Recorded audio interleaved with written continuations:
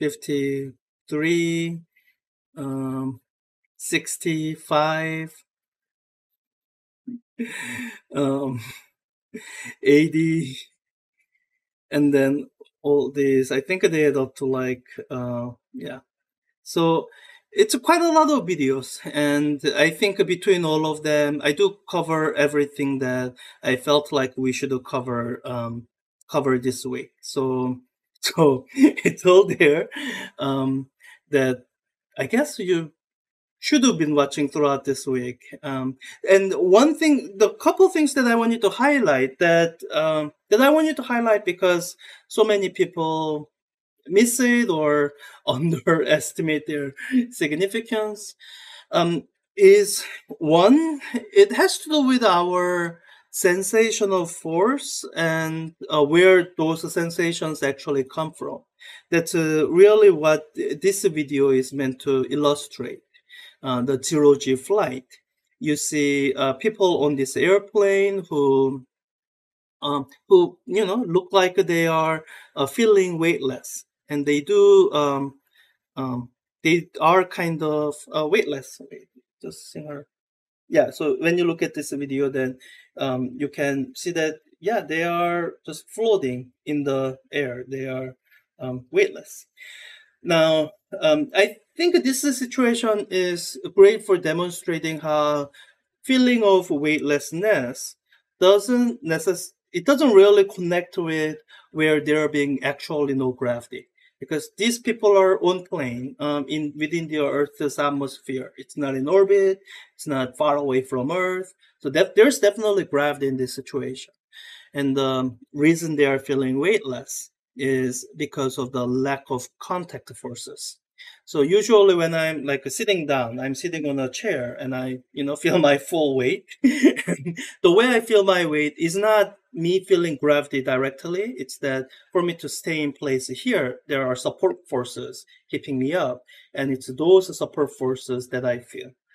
And I go into that in more detail with the types of force lecture. I actually recorded this one faster because it was something that there was a gap in. So that's one. The kind of the forces that we feel. We don't really feel gravity. It's and yeah, and sometimes you see this in terminology like apparent weight.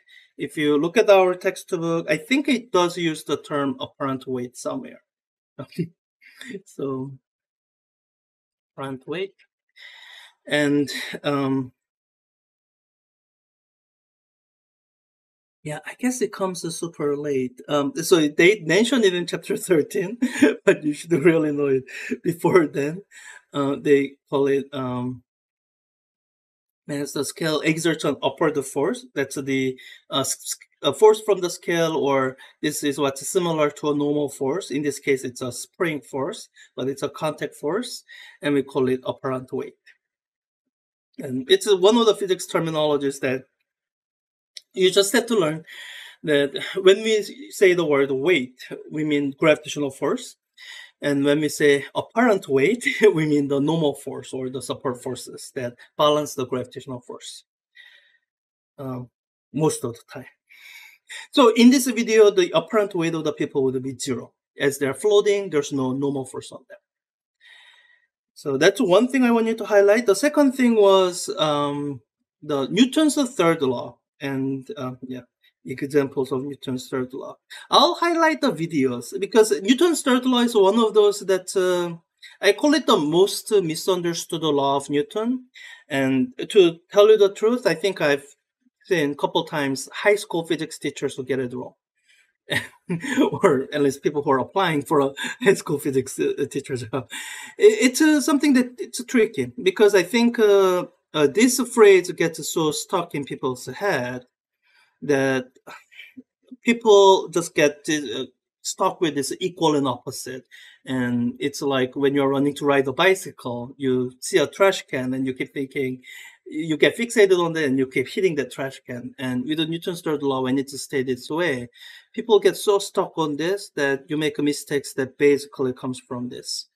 So in the Newton's law video that I have, we will expand it out so that there is less of the misunderstanding. If so, Newton's third law is a law that describes an interaction between two objects, and it says something new about that interaction, which is that as one object exerts a force on the other, there's a reaction force that the other object exerts back. And it gives you this as a new information that these two forces that are related through Newton's third law are equal in magnitude and opposite in directions. And I think for most people, they kind of do this backward. They look for forces that are equal in magnitude in opposite directions and associate them as action-reaction force. It actually works the other way around, meaning first you identify two forces as being action-reaction force pair, and then once you've done that, then Newton's third law tells you that, oh, they must be equal in magnitude and opposite in directions. So I think I have one example here that you can do. And here's the question about figures from, okay, so looking at system one, free body diagram, is the normal force N, so is the normal force N a reaction force pair to weight W? And then I say, okay, write down your answer first and see if your answer is correct by reading through all figures there. So looking at this, so system one is this system here. And wait, system one is the whole thing, the entire thing. And system two is this thing here. And I think the question it's asking is relatively simple. You know, are these two equal and opposite forces action-reaction force pairs? And the answer is no. And here's the one of the ways you can quickly tell. This is where I really do prefer the longer version.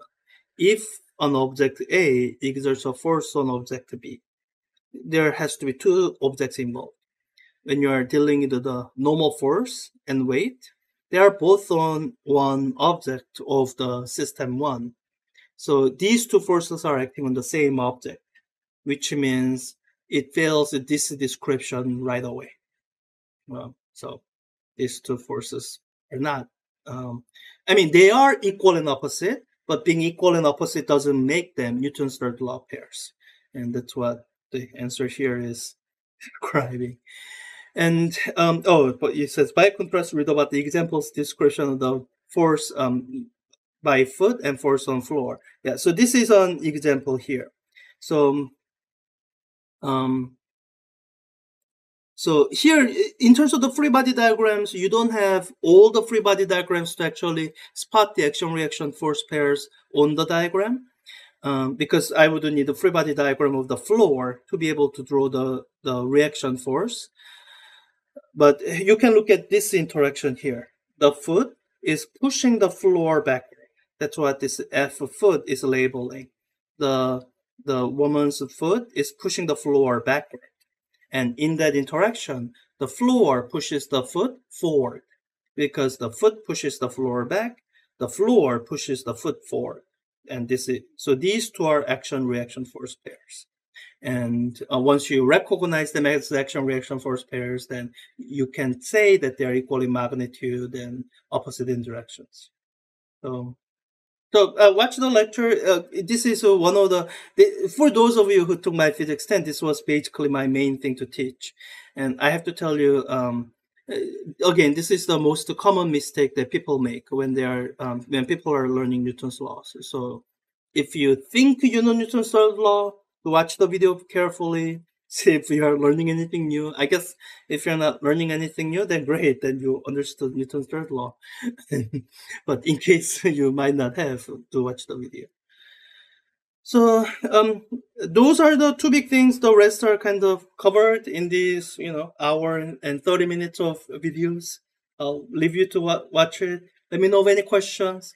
I love to answer follow-up questions, and that might lead to me making another video. I can definitely do that, but someone has to ask me, tell me what's confusing.